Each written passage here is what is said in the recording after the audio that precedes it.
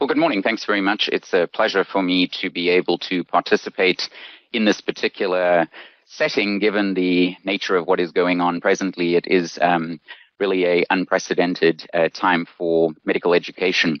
So with that, why don't we start about giving a few tips and updates and tricks about salivary gland pathology. And of course, the title of Something Old, Something New, Something Borrowed, Something Blue actually has an tuppence in my shoe, which is one of the old adages that was applied to brides as they were getting married to wish them good luck in what they're doing.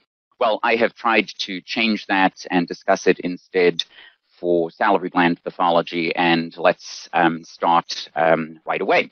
So if you think about general considerations for salivary gland pathology, it really is something that is quite uncommon, less than 1% of all tumors. So it isn't really something that you come across very frequently. In general, they occur in adults. There's increasing frequency as women have taken up smoking with Wharton tumor. And I think, as you all know, fine needle aspiration is definitely the line of first screening modality that is used in almost all of these head and neck lesions. Clinical stage is actually one of the most important considerations just in general. And of course, molecular techniques have also been employed in this particular arena. So if you look at what has gone on with salivary gland lesions in general, the overall salivary gland component, when I originally came up with a lecture several years ago, really only had about 3 or 4 tumors in which you were actually able to document anything about the genetics or molecular findings. Now, of course, this is filled in very nicely with multiple different components being employed. And although I am not a molecular pathologist, clearly many of these particular findings can certainly augment in the diagnosis and sometimes even be involved when one is speaking about what goes on with treatment and long-term outcome of these patients. So it's always nice to put things in context. And so you may say, well, why are you showing us something from 2003? Well, the World Health Organization gets together and puts out tumor classification books, and they're going to be a little bit more frequent now, but it has been quite some time. And so I thought, if you put it in the context of 2003, yes, there I am here in the corner. You will notice that I am in the front row, and it is about me for this moment, because if you look at 13 years later for the exact same meeting, again with the tumors of the head and neck, you'll notice that I didn't change at all. I'm in exactly the same location. Of course, my hair is a little bit longer. This was a wild time in my life when I decided to let it grow out after leaving the military. But this is just to highlight that when you think about the salivary gland tumors, and it was incorporated in the chapter 7 of the book, there were 42 different diagnoses incorporated in the salivary glands for the 2005 edition. And yet, if you look at the 2017 edition, there were 45 diagnoses that were encompassed at that particular point. So actually only 3 new diagnoses. And if you think about it, secretory carcinoma, polymorphous adenocarcinoma, and intraductal carcinoma were the lesions that were incorporated as the new entities. And so I'm going to choose to highlight just 2 of those particular topics today. So if you think about, how the book was arranged, the overall classification really said, did a tumor occur primarily at this location? If it did occur at this location, is it important in the differential with other lesions? And maybe it may occur at other sites, but it has a predilection for this location. So what that ended up doing in the long term was actually saying, entities were only recorded once. So it really was an effort to try and reduce the overall volume of the book. So if you think about tumor distribution for salivary gland-related lesions, and in this particular case, I'm going to highlight these in several different slides just to give you a general feel of what goes on with tumor site distribution. So if you think about it, first of all, major salivary glands with parotid and submandibular really account for 79 or 80%. So 80% of all of the tumors occur in the major salivary glands. If you then look at the minor salivary glands, again, you can see that the vast majority, with 55% of them, are occurring in the palate. So they really are major sites of predilection for tumors. Now, in contrast to this, if you look at the diagnoses, and I think this is an important thing to remember, and that is if you look at tumor distribution for the major salivary glands, pleomorphic adenoma, and then others like canalicular adenoma, basal cell adenoma, oncocytoma, etc., account for about 80% of the tumors. So when you're in a major salivary gland, just remember that 8 out of 10 times, it's going to be a benign diagnosis. So when you think about where you are in your practice or in your program, there may be biases that are inherent because if you're a referral center, if you're a major oncology center, et cetera, there's going to be a slight difference in that. But if you're out in general practice working as a general surgical pathologist, 8 out of 10 times it's going to be a benign diagnosis in the major salivary gland locations. However, if you now put this in the context of minor salivary glands, you will notice that in the minor salivary glands, still pleomorphic adenoma accounts for the one single majority diagnosis. However, as I look at that, 50% of the diagnoses in minor salivary gland locations are going to be malignant. So it is a difference based on where you are as to what the major category of lesion is going to be.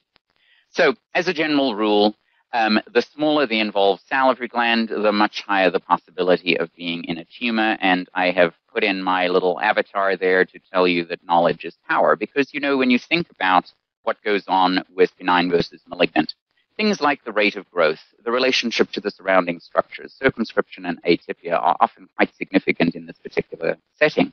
So if I put out a core needle biopsy like this and showed it to you, and I would say, well, you know, what is the chance that in this particular case you're dealing with a malignancy or a benign tumor? Well, hopefully when you look at this, you can see that this particular area here probably has a pattern of an adenoid cystic carcinoma. But you know, if you first spent a couple of moments looking at the radiology and saw this as the size of the lesion from which that very thin core needle biopsy had been obtained, I don't think that you would struggle nearly as much in the determination of what it is between benign and malignant. So I do feel that the clinical findings, the involvement, how long it's been involved, which organs are involved and affected, and what the radiology findings are always extremely significant in this particular setting. So what I thought I would do today is go through 4 different virtual slides. I'm hoping that they will be able to project to you. I know that lag times and speeds of transmission related to whatever your internet access speed may be could affect it slightly. So just remember that if you choose to look at this later on as a recording, hopefully those particular findings will be easier to examine than if you're trying to look at it live right now. So 73-year-old female presented with an enlarged right parotid gland. A fine needle, of course, was done, and then a parotidectomy was performed. So it's always nice to put a patient in context. This is clearly not the patient, right? But it's always nice to say, listen, there is someone else on the other side of what we're doing as a pathologist. And so let's go and look at this particular slide. So when I look at this just on immediate low power, you can tell that there are multiple different patterns of growth in this particular case. You can confirm that you are, in fact, in the salivary gland. You can tell that there is a small component of the parotid salivary gland compressed out to the edge. Here you can see easily identified carbonodecrosis throughout the entire center with kind of a fenestrated appearance to it. As you move around, you can see that it is expanding out into the adjacent adipose connective tissue, even little small islands out on its own. So you really can tell that this is a destructively invasive tumor. Now, each of these islands of tumor do have a slightly different appearance to them, but I think overall they're kind of 2 major components. In this particular case, this is probably one of them, and then as you move over to this top part, you can see that there is another there. So let's go back to this particular space, and I'm just going to go up to an intermediate power initially, where you can see that there is a very blue quality to it, right? That definitely stands out to me as I look at this particular finding. And as I move up into a slightly higher power, I think you can see that there are these lumen-type formations. They tend to be slightly different in overall size and appearance. And then if I go to super high power here, I think all of you can see, even at this power, there are multiple small cytoplasmic blue dots. And those blue dots are easily identified in a subpopulation of this particular tumor. And I think that that is probably one of the features that is the most significant in this particular case. Let's go and look just over here for a moment and see that this is an area that has a slightly different overall appearance. I think you can tell that there is marked comedonecrosis. There is definitely an increase in the overall pleomorphism that you can tell. But, you know, as I go and look at this particular space again, even though I'm in these areas that are remarkably different and atypical, I think you can still see that those blue granules are easily identified here in the cytoplasm of this malignancy. So as I think about this, for me, this is an acinic cell carcinoma, and it does have high-grade transformation. which we will talk about in a few moments. So as you know, acinic cell carcinoma is the malignant epithelial tumor that shows serous acina differentiation, and this is based on the presence of cytoplasmic thymogen granules. It's the second most common tumor to be identified in the salivary glands, and of course makes up about 10 or 12% of all malignant lesions. Ever so slight female predilection with a wide age range at initial presentation, but just remember that it is still the second most common of the tumors that present in children after mucoepidermoid carcinoma. They generally give a very swollen appearance to the gland. There is no eosinophilic appearance or ulceration, erosion, erythema, ulceration of the skin, and that's a significant finding because when you think about rapidly growing tumors, they are more likely to have that particular finding, whereas here it is just a smooth contour in this patient. So when you think about parotid gland being the most common, right, 95%, and the reason for this is it's serous acina type differentiation, and that's where the most serous acini are identified. So it definitely is the reason why more than 95% of the tumors occur in that location. I've put in minor salivary gland as being the most common, but I have put in this comment about doubting that, because with secretory carcinoma and cribriform adenocarcinoma being introduced recently, it seems that those particular tumors probably are not acinic cell carcinoma at all and are classified as a different lesion. So by far and away, it's probably important to remember that acinic cell carcinoma is a tumor of the parotid gland. It is the most common of the malignancies to be bilateral, but let me just say that when you consider warthin or even pleomorphic adenoma, they are much, much more commonly bilateral than you will ever see in an acinic cell carcinoma. The cut surface is usually kind of a fish flesh type appearance to it, as you can see here, and this is actually related to a very frequent association with a tumor-associated lymphoid proliferation. The tumors are always quite nodular in their appearance. They don't tend, excuse me, to have a capsule, and so in this case you can see that there are multiple nodules expanding way out into the adjacent parenchyma of the tumor, and it's very hard to tell where the tumor actually begins and ends. Given the anatomic site, it is not uncommon to have bone involvement, and so you may have involvement in the interstices of bone as it goes into the mandible, which is immediately adjacent to the parotid gland. There are a variety of different patterns that can be seen in acinic cell carcinoma. One of the patterns is usually dominant and may be the only finding, but in general, it's a combination or a spectrum that is seen. And this ranges from the solid pattern, which, kind of is the blue dot appearance, right? So this is the classical appearance of an acinic cell carcinoma.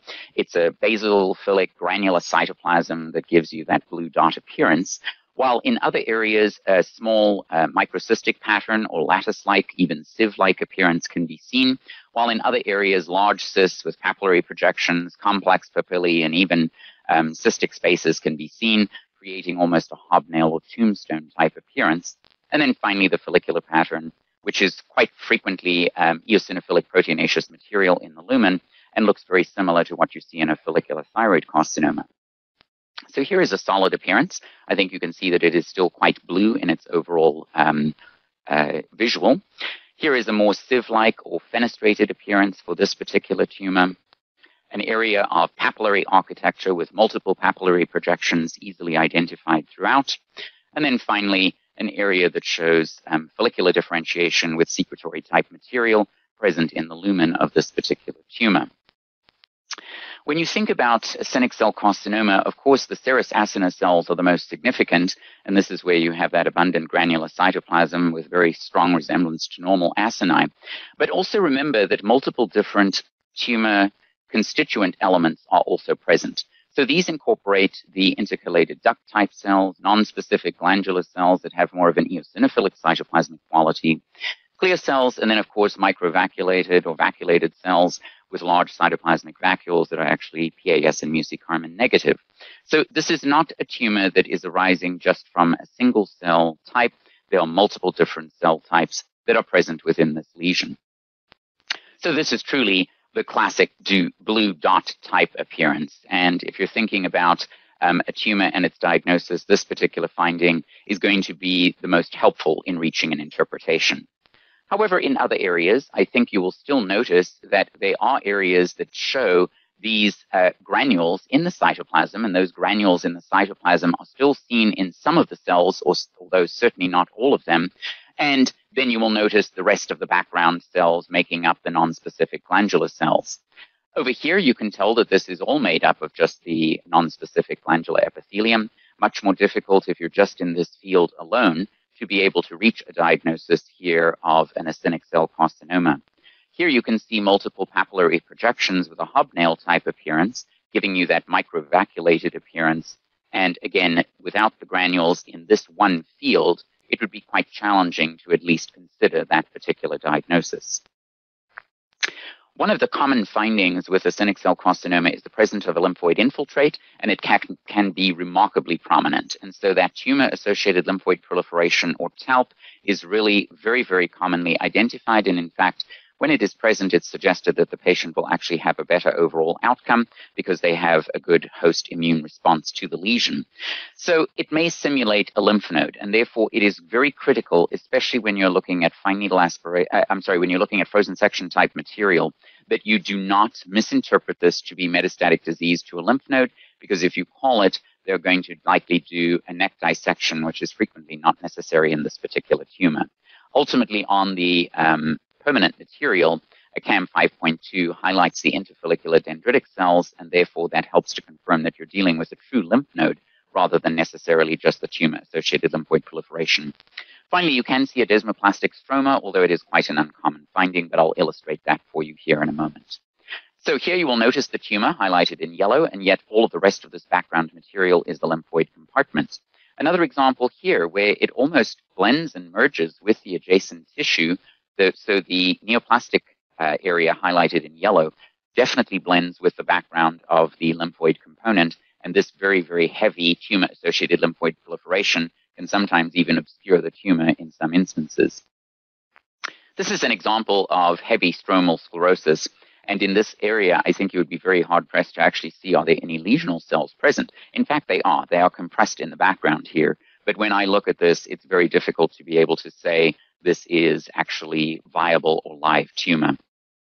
So when you think about acinic cell carcinoma, there are some special stains that can be performed in this particular case. I still think that the PAS with diastase, because the zymogen granules can be seen, sometimes is the most helpful and useful, but I know everyone likes to do immunohistochemistry. So if you have it available to you, NR4A3 is the most sensitive and specific immunohistochemistry study for this diagnosis. As you know, it's related to recurrent rearrangements that are seen in acinic cell carcinoma. But DOG1 and SOX10 are also positive, while of course S100 and mammoglobin are negative in this tumor.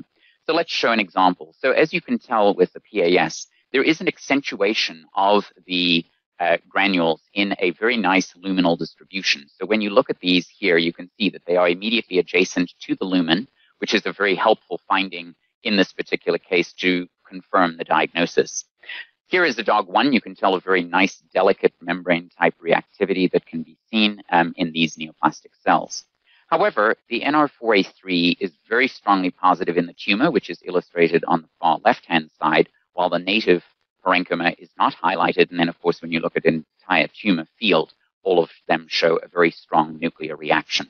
It's very seldom that you need to do immunohistochemistry to confirm the diagnosis, but if perhaps you were dealing with a core needle sample or something more limited where the histology was not characteristic, it certainly could be done. What is of further note is that this particular marker is positive even in the high-grade areas, and so it is maintained no matter whether you're dealing with a low or high-grade with high-grade transformation. So at this point, management is really surgical excision. Of course, if it's incompletely excised, you're more likely to have tumor recurrence and or metastasis develop later on. But in general, there is an excellent overall prognosis, with stage being most likely to determine overall outcome beyond the histologic grade or growth pattern. But recurrences do develop in about 35% of cases, and unfortunately, dedifferentiation, which has now been correctly termed high-grade transformation. And so high-grade transformation should be the term used for these particular tumor types. But high-grade transformation just means that you have the residual acinic cell carcinoma somewhere in the background, and you've had high-grade transformation to it. So far, it's only reported in the parotid gland, and you will tell that the patients tend to be about 20 years on average older than conventional acinic cell carcinoma. So this does tell you again that there is an arc of development over time as the high-grade transformation develops. You will usually have a juxtaposition or blending of the areas of low and high grade. And so as I was driving this case for you today that showed an acinic with high grade transformation, you could tell how they really were very intimately related with one another. The histology can be anything. So this is the thing that is the most challenging, and it tends to be a bit undifferentiated, with even small or large cell carcinoma pattern quite frequently seen, and even sometimes neuroendocrine type differentiation. So as the high-grade transformation develops, any tumor category can be seen as that area of high-grade transformation, but it's really important to identify that it was arising from an acinic cell carcinoma. So high-grade transformation is defined by tumor necrosis, increased mitotic activity, and anaplasia or pleomorphism present in the cells. And this is clearly what is seen in the example that I had shown driving. Let's look at it now.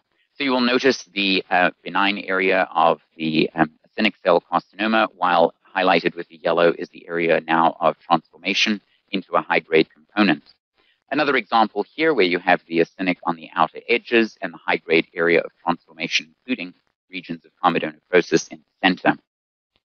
Just highlighting that in one instance here, the CK20, which is a marker actually of the Merkel cell variant of small cell carcinoma in the salivary gland, was strongly positive in an area of a tumor that had previously been a acinic cell carcinoma with high-grade transformation. So again, a variety of different patterns can be seen in the high-grade transformation area. Okay, let's go on now to a different case, 57-year-old female who presented with an enlarged parotid gland. Again, a fine needle was performed and a superficial parotidectomy was done. So again, it's always nice to think of the patient that you're looking at. And by the way, none of these patients obviously have these tumors. This is in full disclosure. I just popped myself into them with Photoshop to make it more entertaining.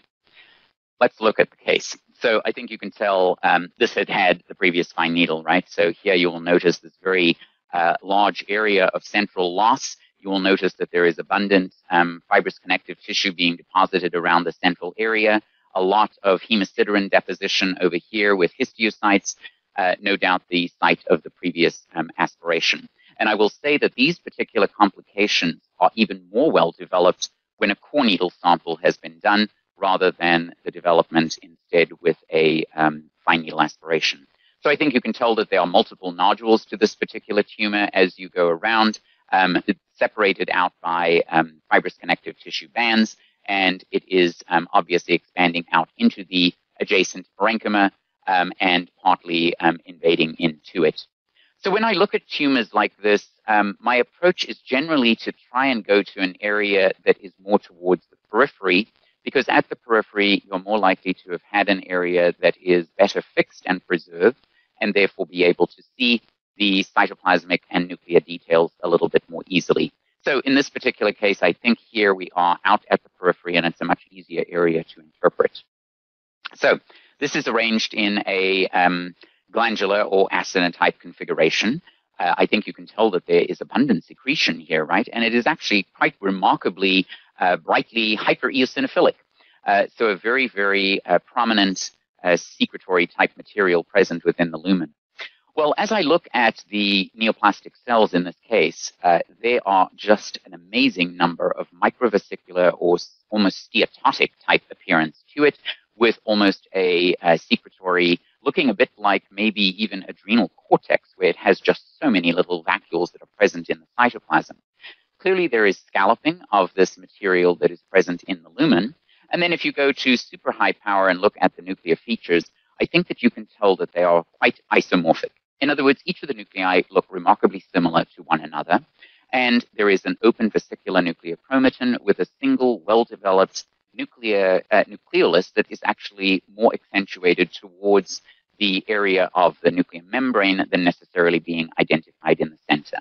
So one of the things that is always a tip-off to me about the potential for a translocation or molecularly driven tumor such as this is that quite often it's monotonous. It's all very similar because if you think of a molecular driver for the tumor, they are all going to have a very similar overall appearance to one another.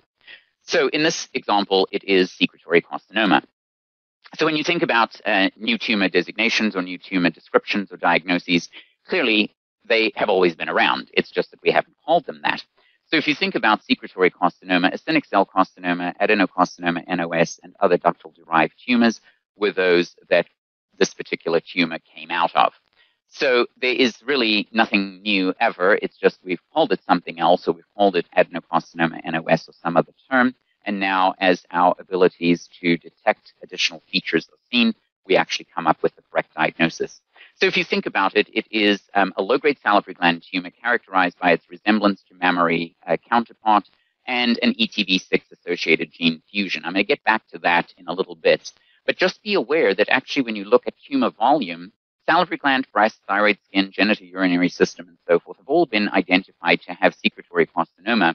And in fact, even though this particular term has been borrowed from the breast, because that's where it was originally described, salivary gland still now accounts for many more tumor frequency than it does in the breast.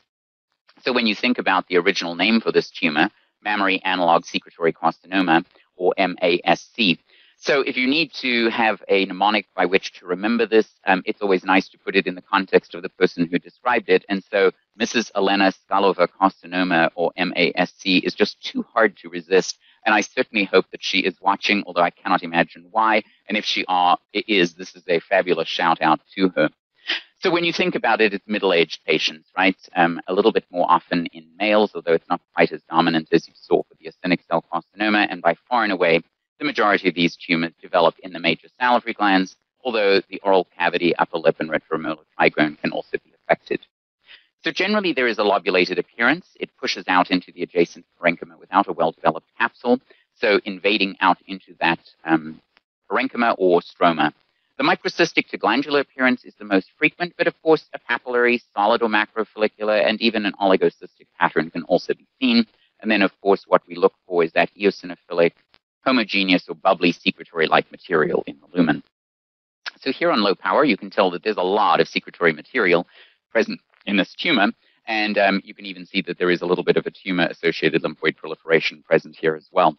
When I look at the tumor on intermediate power, you can tell that it has completely invaded and surrounded the native parenchyma highlighted with the yellow arrow, and you can tell that it is invading out into it without a well-defined periphery or capsule.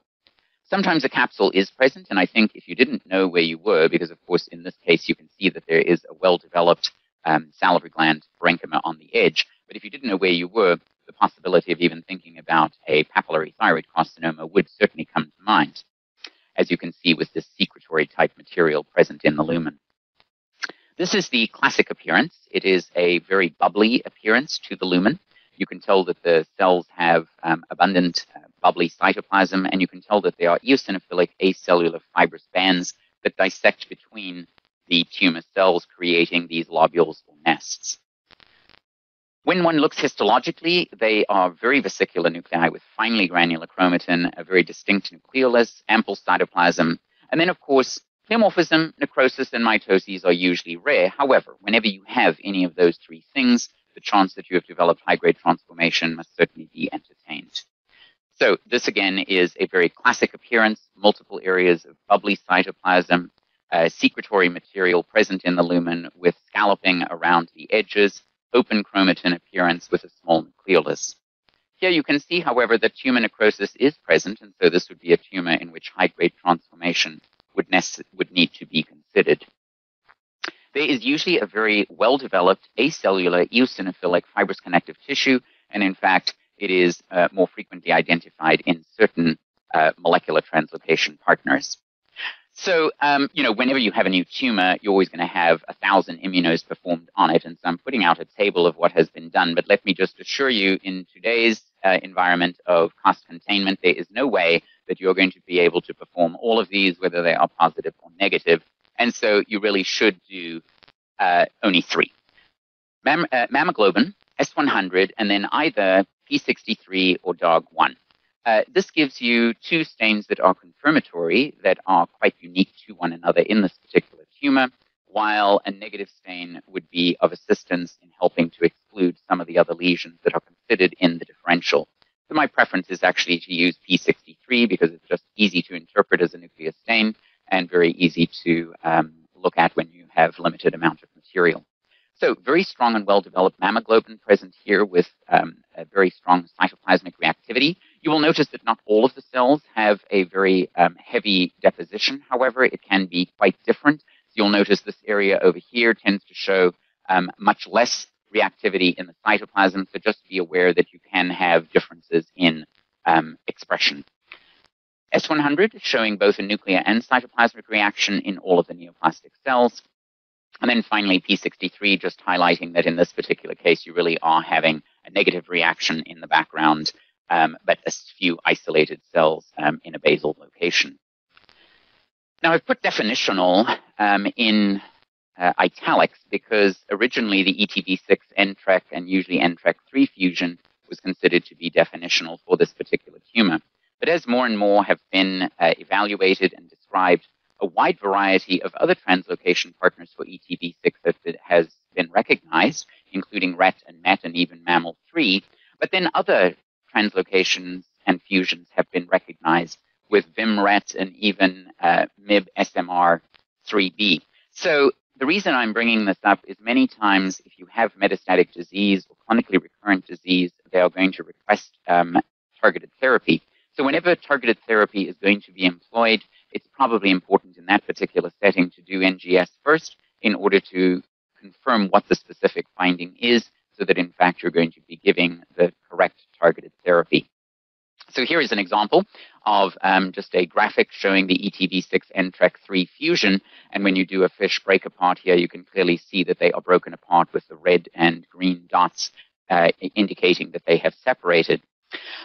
I hope that this video will show, and it's just a lark to use between separating cases, but this is taken from the Monterey Bay Aquarium, and it's an example of a jellyfish that has this really remarkable ability to create this fluorescence. And that fluorescence is very strong, and in fact, it is the gene from this jellyfish that was used to create the red fluorescence that is used in fish. So in fact, jellyfish are giving rise to what we use as fluorescence in situ hybridization.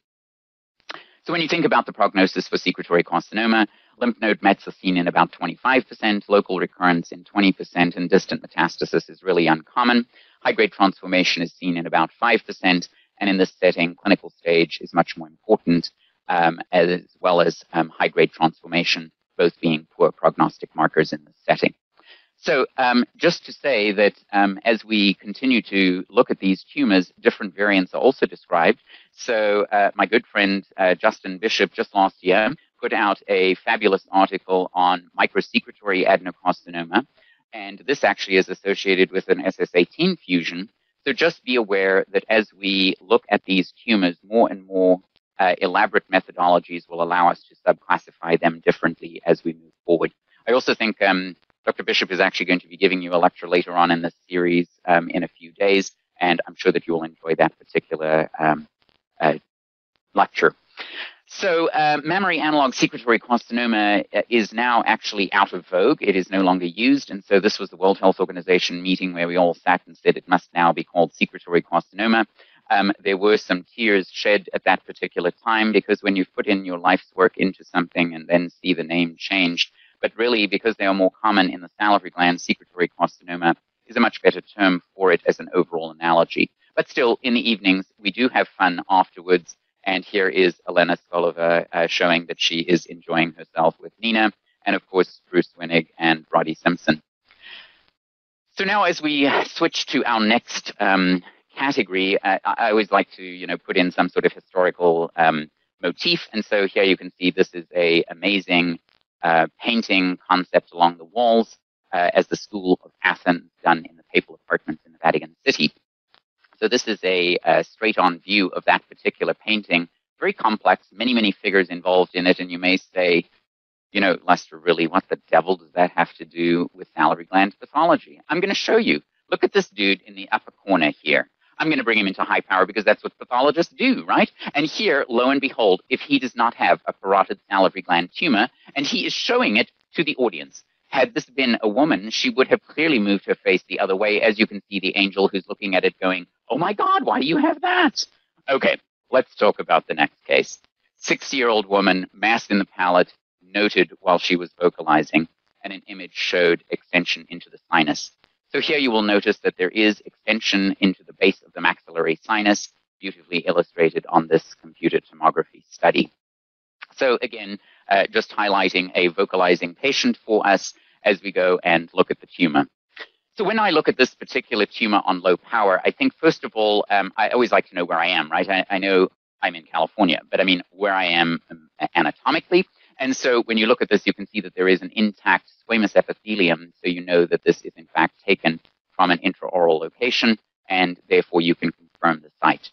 So as I look at it again on low power, this is a multitude of different architectural patterns. No matter what I do, I can see that there are just a huge number of different patterns. They clearly expand out into the adjacent tissue. You can see that they are going out into the adjacent fat. As it curves around, you can tell that there really are multiple different patterns of growth easily identified. And in fact, if I go up to just high power for a moment, this is a very nice area where you can see that there is actually perineural invasion, and that's a nerve identified here in the center. So when you look at that, you can already confirm that it is entrapping the adjacent fat and expanding out into it. So you know that you're dealing with a malignancy rather than with a benign condition. So as I look at the pattern, you can tell that there is a whirling or a swirling type appearance to it with multiple different architectural patterns. I think if I go to slightly higher power, you will notice that there is a swirled, almost spindled appearance to some of the neoplastic cells, a linear architectural arrangement over here, a little bit more of a cribriform type pattern over here. Again, an area of nerve present here in the center.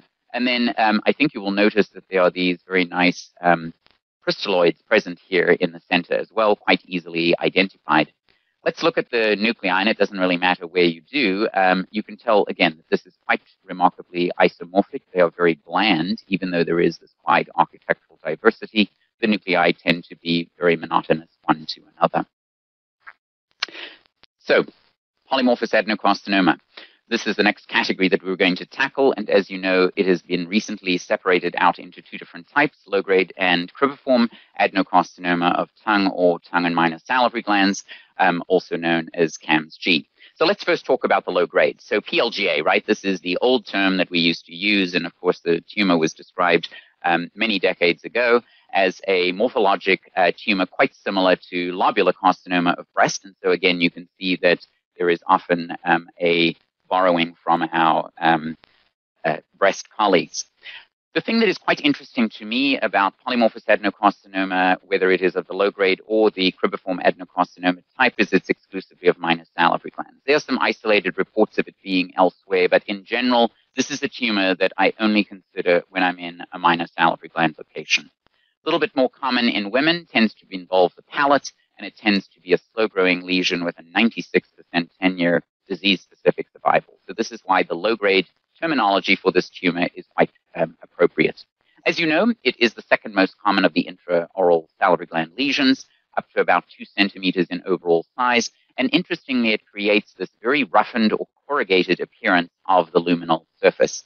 So when I look at this lesion clinically, you will notice that there are these corrugations. So they create a rugated appearance or multiple folds along the region in this particular area. And that is quite characteristic and classic for polymorphous adenocarcinoma low-grade. In fact, if you have a good clinician taking the sample, they will suggest that to you as they look at the specimen.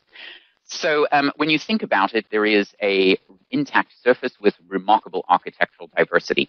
So there's swirling, an eye of the storm or hurricane type appearance with a prominent targetoid center that invades out into the adjacent fat, incarcerates the normal salivary glands, and shows the single-cell infiltration pattern. So with that in mind, let's look at the architectural diversity, which already I've shown in a little bit on the slide that we drove. So an intact surface epithelium over the top. I think you can see the swirled type appearance of it.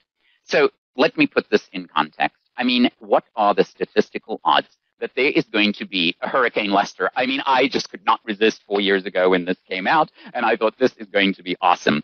So when you look at it, it's obviously swirling, right? It is spinning with an area of central nidus formation in the middle, and that is exactly what you have with polymorphous adenocarcinoma, where in fact you have a central nidus right here in the middle that is the area of the nerve present. So this is very, very characteristic for this tumor. And in fact, if you want to confirm it, you can do an S100 protein, which highlights the central area of the nerve, and of course is also highlighting the tumor because that is one of the markers that is seen in this tumor category. So multiple different patterns is really the sine qua non of this tumor. So you can see the nerves that are present here in the upper portion. I'm only highlighting one of them with the yellow arrow, while the minor mucoserous gland is present below, completely surrounded by the neoplastic proliferation. It will invade out in these small luminal aspects, or maybe even single cell infiltration into the adjacent fat, and very frequently will incarcerate or entomb the minor mucoserous gland. The reason this is important is it should not be misinterpreted that this is part of the tumor and therefore showing mucinous differentiation. Instead, this is just the native minor mucoserous glands being captured in the dead center, sitting there doing nothing, giving you an idea that this is actually a slow-growing tumor because it just surrounds the neoplasm rather than being a rapidly growing tumor that would expand and destroy through this area. Single-cell infiltration out into the adjacent stroma is quite frequently seen, and I think even at this magnification you can see that there is a very nice slate gray, bluish type appearance to the background material. So it is cytologically uniform, though. That is really one of the clues to this. So you have architectural diversity, but cytologic uniformity, and those are the two features in combination for the polymorphous adenocarcinoma group. You do have that slate gray myxoid background material that may undergo stromal hyalinization, made up of small cells, sometimes with spindling, abundant pale cytoplasm, and then those round nuclei with vesicular open nuclear chromatin. Mitotic activity can be seen, but it is generally scant and is not atypical. So again, the low power here just to show you that slate gray blue material in the background with some focal areas showing hyalinization. Another example here with more tumor cell spindling, but again showing that nice bluish quality to the background matrix. Here it is hyalinized, and it gives a much better appearance of almost a single cell infiltrating appearance, quite similar to what you can see with a lobular breast carcinoma, were you to think of that as one of the analogies. The nuclei are isomorphic. They all look very similar one to another. Open nuclear chromatin with a vesicular appearance of finely delicate chromatin distribution, with the nucleolus present on the membrane as well. Now, I have shown here that you can see mitotic figures. In fact, I've highlighted at least 3 in this just single high-power field. Very hard to find, but I was able to do so and then thought, oh, I must highlight this feature. Because you can have mitoses in a polymorphous low-grade adenocarcinoma category, but just remember that if I see a lot of mitotic figures or atypical forms, my index of suspicion for the next tumor category of cribriform adenocarcinoma definitely would come to mind. So the immunohistochemistry for this tumor is of a single cell population, and that is the most significant finding. It is positive with keratins, of course, and SOX10S100 and P63, but interestingly negative for P40. The genetics for this tumor are a hotspot activating mutation present in the PRKD1 gene, and I'll highlight a difference between that gene and what happens in cribriform carcinoma in a few moments. So here you will notice all of the neoplastic cells staining positively with a pancytokeratin, all of them reacting with an S100 stain, whereas here only the duct that is a native duct is present here in the center, being highlighted with the basal zone of the P40, where only isolated nuclei are present in the background and not nearly to the positive strong degree that you have in the basal zone immediately around this space. So when you think about the dichotomous staining, obviously the surface overlying epithelium is going to be positive for both P63 and P40, but the P63 is the only one that is positive in this tumor, while the P40 tends not to be immunoreactive. Okay, let's go on now to the final case that we're going to drive. A 78-year-old also identified a palatal mass while she was vocalizing, and this also expanded up into the overall region of the maxillary sinus. So why don't we take Babs for a spin here and show the tumor that she had. And, you know, I know it's not the right thing to do, and I'm going to just rotate this image because there's something to me about being up and down that I would like to highlight in this particular case. So as I look at this lesion, I think you can all tell that there is a very well-developed region of ulceration.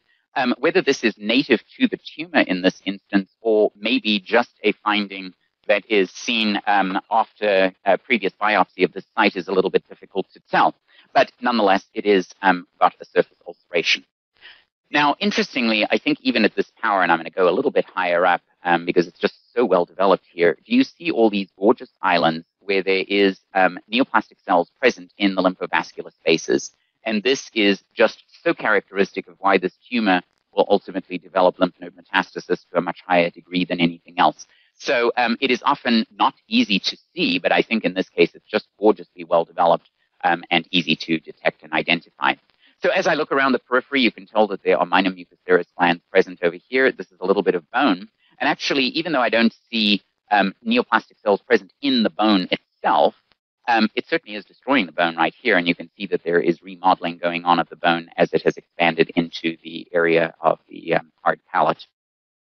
Oh, by the way, here, this is a good area to see that I think there is even some area of central necrosis present in that space. So as I look at this tumor, there are multiple nodules of tumor, very sharply circumscribed with an eosinophilic bands of fibrous connective tissue, and then multiple different patterns of growth.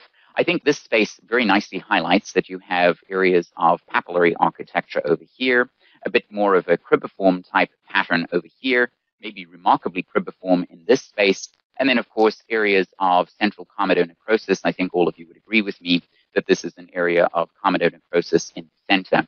So when one looks at the areas of cribriforming, they are quite easy to detect. There is a papillary architecture present over here that is also readily identifiable. And perhaps if you have a bit of a good imagination, the idea that maybe this is a glomeruloid type formation. They are often quite difficult to identify just in any individual high power field, but still a glomeruloid type appearance is noted. And then if I go to super high power, just to show you the nuclear features, I think that all of you would agree that this is, in fact, a very open vesicular nuclear chromatin that is quite remarkably a mimic for what you see in papillary thyroid carcinoma. So this is the cribriform adenocarcinoma type. And as you know, sort of the new kid on the block, it's originally a tumor that was described in the tongue. So cribriform adenocarcinoma of tongue. Then it was tongue and minor salivary glands, so it expanded into CATS-MG. But cribriform adenocarcinoma is really the architectural pattern.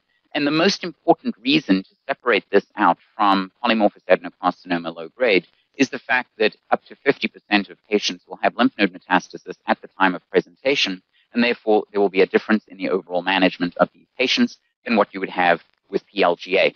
So you noted from what I drove that there was very well-developed lymphovascular invasion, and this is why they have such a high incidence of lymph node metastasis. They tend to be unencapsulated, still with an intact squamous epithelium, although if there's been previous biopsy, ulceration may be seen. Central comedonecrosis and this very remarkable difference between cribriform, microcribriform, tubular, and solid patterns all blended with one another, creating kind of a glomeruloid appearance to it with even peripheral palisading. So on low power, you can tell multiple nodules of tumor separated out by these bands of fibrous connective tissue below an intact surface epithelium. Multiple nodules, again, a slightly different tumor dissected out by the bands of acellular eosinophilic fibrosis. Another example here where I think that you will be able to see that in this case you are already beginning to see that there are areas of papillary architecture and perhaps even an area of degeneration seen in the center. Bone destruction can be seen, of course, because again, this is a tumor that can invade into the adjacent bony structures, and so it's important to recognize that that finding can be seen. Tumor necrosis is a helpful finding that is not seen in the low-grade category, but instead is only seen in the cribriform pattern type.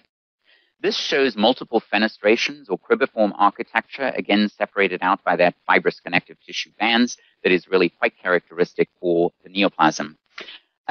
This collagenized fibrous connective tissue stroma will be seen running between these lobules of tumor, but here the papillary architecture, I think, is quite easily identified. Areas of reverse polarization or palisading can be seen as noted in this example.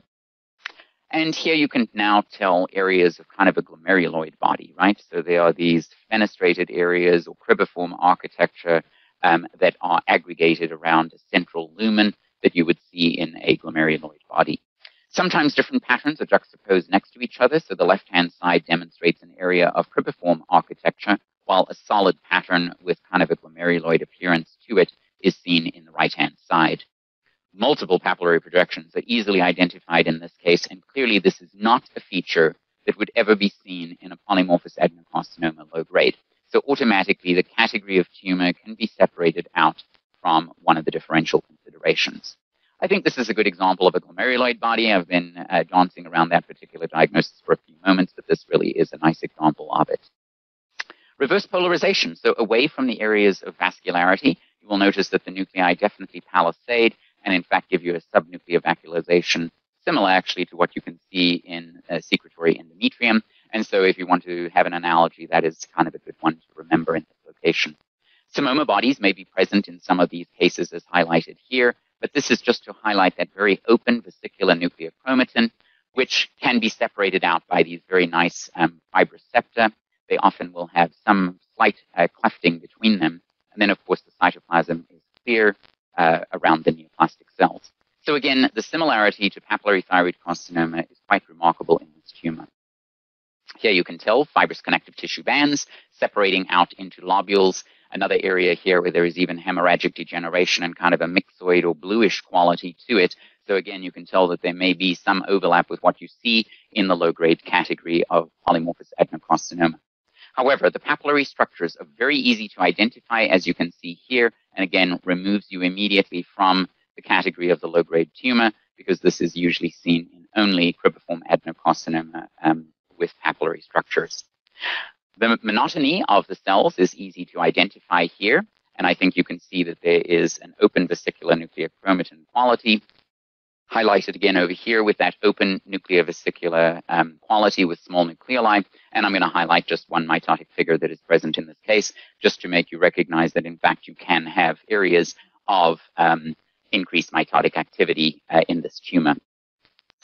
Metastatic disease to a lymph node just highlights the fact that this is one of the most common findings in this neoplasm. So again, it's still going to be exactly the same immunophenotype. It has the same pattern as you have seen with the polymorphous adenocarcinoma low grade, so I'm not going to highlight it again, but I will highlight that there is a completely different genetic appearance. Rather than having a hotspot mutation, here it is a fusion or rearrangement of that same PRKD1 with multiple different fusion partners identified. For those of you who are not within the United States, I would like to just highlight for a moment that reporting guidelines for all salivary gland tumors can be downloaded easily and freely from the International Collaboration on Cancer Reporting, or ICCR, which is a global attempt to try and get standardization of terminology and reporting. And this particular one for salivary glands, of course, there's one for each of the major anatomic sites within the head and neck. So let's talk about the differential just in the last closing minutes here. And of course, I think I've already spoken about the separation of cribriform adenocarcinoma from PLGA. So let's talk about the others. So this is when, of course, you're on the fence and trying to decide which diagnosis to come up with. So it may be very difficult on a small biopsy. Certainly if you just get a small amount of tissue, especially with minor salivary gland location, it can be quite challenging because pleomorphic adenoma is not encapsulated. And they can have this nodular and bosselated appearance. Certainly, if it's clinically recurrent, it may even expand out into the adjacent tissue. The cribriform pattern, though, is usually not seen in pleomorphic adenoma, and of course, perineural invasion will not be seen either. It has a myxoid chondroid matrix material with plasmacytoid cells, and of course, is going to have a biphasic immunohistochemistry study where there are basal and myoepithelial cells that are differently reactive from the other luminal cells of the epithelium. So that is going to be the most helpful finding in that setting. So here I think you can see that this is a more solid area of a pleomorphic adenoma. In fact, I'll highlight just a little bit here that you can see that there are areas of even apocrine type presentation in the central luminal component that is easy to see on this tumor. A fenestrated look can be seen here, right? But notice that myxoid stroma in the background is actually dissecting through the entire tumor and present intimately with it, rather than necessarily separating it out into lobules or nodules. Notice the plasmacytoid appearance of the neoplastic cells as well. Here it is expanding out into skeletal muscle. I'm showing this because this is a clinically recurrent tumor where it is well known that they can go out into the adjacent stroma.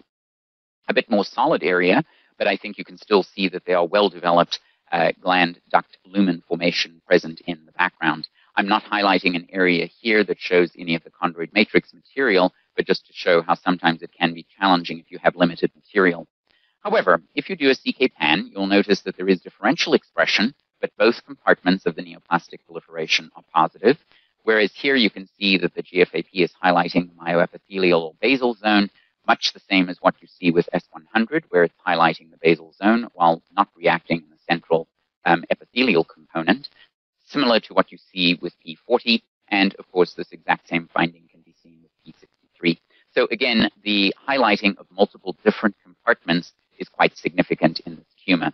If you really want to get fancy, you can do all of the stains in one, where you can combine a different number of antibodies based on whether they are reacting for a nuclear marker or a cytoplasmic and which chromogen is identified. Personally, I do not care for these, as they just drive me crazy because I can never remember which one is supposed to be staining what. Let's go to basal cell adenoma, right? So this is a small basaloid proliferation, high NC ratio, coarse nuclear chromatin, reduplicated basement membrane. And again, this is going to be a biphasic tumor. So if you think about basal cell adenoma and basal cell adenocarcinoma, they are separated with the fact that one will invade. There is also a difference in the CTNNB1 reactivity that is expressed with positivity with nuclear beta-catenin, but I'm not going to go into that at the moment. Just to highlight here that you have multiple different patterns of growth, but that tubular architecture is quite easy to see. When you go up to higher power, the reduplicated basement membrane material separated between the areas that have well-formed tubules in a isomorphic but definitely basaloid appearance to this neoplasm. So this pattern looks very similar to what you would see in an adenoid cystic carcinoma, but this is in fact from an area of a polymorphous low-grade adenocarcinoma, and an area here that has kind of an adenoid cystic pattern, but this is taken from an area of cribriform adenocarcinoma. So this is to highlight that with adenoid cystic carcinoma as well, you can have multiple different patterns of growth, but in this setting, the cribriform architecture is by far and away the much more commonly identified. You don't tend to have a fascicular architectural arrangement or a spindle cell pattern, which is seen in PLGA. The nuclei tend to be much more peg-shaped or carrot-shaped, maybe angular if you prefer that, with hyperchromasia. And then, of course, a very prominent stromal clefting with glycosaminoglycan-type material. Perineural invasion is usually seen, but of course that's not really going to help you because the tumor types that we're discussing here can have perineural invasion. But still, a biphasic reactivity will be seen for both epithelial and myoepithelial markers, while CD117 will be reactive. So when I look at this on low power, I think you can see that the sieve-like pattern or cribriform type architecture is very prominent in this area. Quite prominent here as well, where you can see that reduplicated basement membrane material curving through and intimately associated with all of the neoplastic cells that have kind of a hyperchromatic nuclear distribution. Stromal clefting is a very helpful feature. You'll notice that it is separating out from the adjacent fibrous connective tissue between the epithelial compartment. And if you think about skin basal cell carcinoma, it's actually quite remarkably similar, where you have this epithelial to mesenchymal separation or artifact. Another clefting artifact here, just on low power to really highlight it, with a much more solid to cribriform appearance, a bit more solid in this area, again with the clefting artifact and highlighting a very strong hyperchromasia to the nuclei. And when you look at them on very high power, this will have well-formed tubules or ducts type present within the proliferation that helps you to make the separation as well. Again, because this is a biphasic tumor, you're going to have different compartments present. And so here you can tell on this intermediate power, lots of reduplicated basement membrane that is actually crushing the neoplastic cells. And when you look on higher power, you'll see that there is also perineural invasion highlighted here, but that stromal clefting is quite easily identified. SOX10 will highlight a compartment within this tumor. As you can see, there are still several areas that are negative, as can be seen with the biphasic appearance. Smooth muscle actin, staining the basal myoepithelial cell compartment, but not staining any of the central luminal cells. And finally, even P40, giving you a very nice, strong myoepithelial or basal marker positivity, while not reacting with the luminal component at all. So again, this can be a helpful finding in separating between these particular tumors. Of course, if you did CD117, it tends to give you a very strong reactivity pattern, usually in the luminal aspect preferentially. So this is an example of CAMS-G that I think looks very similar to what you can tell with canalicular adenoma, and that's why I've incorporated it in this case as well. So canalicular adenoma is one of the benign tumors, again, arranged in an interconnected cord-like appearance, but of columnar cells, and usually associated with some sort of beading. And generally, they'll have a central luminal squamous morial or ball-type appearance with a background loose fibrous fibrillar stroma. So this tumor is not reactive with P63, P40, or smooth muscle actin, and so that is one of the findings that would be helpful as you look at this neoplasm. So here on low power, multiple different patterns, but I think you can tell the canalicular architecture with those central areas of ball-like formation. Another example here highlighting the columnar appearance to the neoplastic cells, and then over here is a squamous morial. But here you can tell that there are many squamous morials present in the center, with this pseudostratified columnar type periphery to it with the background fibrillar stroma. Here you can tell that characteristic beading where each of the sides of the canal come together and touch one another in the center before separating again, a very characteristic finding for canalicular adenoma. A curious finding is the presence of GFAP only out towards the periphery. It does not stain the central portions of the tumor, only the periphery, so that is a helpful feature.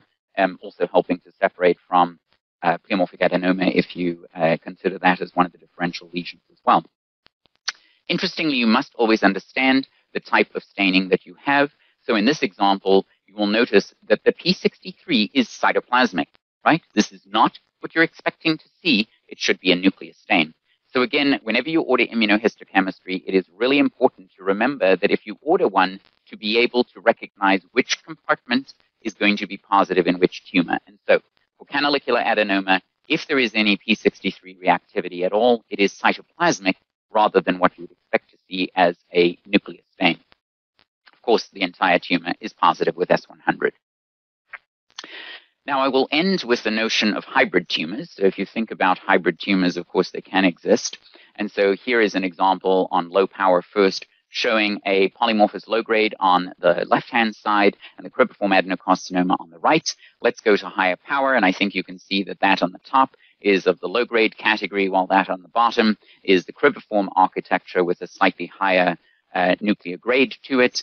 Viewed in a different area here, I think you can again see that the area of low-grade tumor is on the left, while the high-grade tumor is on the right. So the separation of cribriform adenocarcinoma and PLGA may be seen in the same lesion, and hence hybrid tumors can certainly be identified. One final example here, just highlighting the PLGA on one side and the cribriform adenocarcinoma on the other. So I always try to put this in the context of a mnemonic in order to try and help people to remember what the differential diagnosis can be for these particular tumors.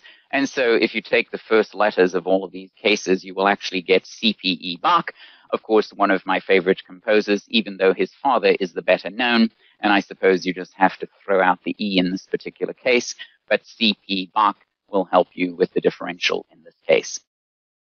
Few take-home points. Remember, polymorphous adenocarcinoma has two types, the classic or traditional low-grade, and then, of course, the intermediate to high-grade, which is called cribriform. They are a single-cell type, even though they may have multiple patterns.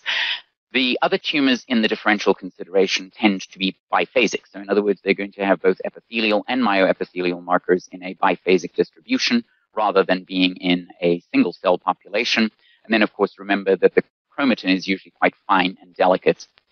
Finally, if you have necrosis or increased mitotic activity, any sort of papillary or cribriform architecture, put it in the cribriform adenocarcinoma category because you want to at least influence management in that particular case.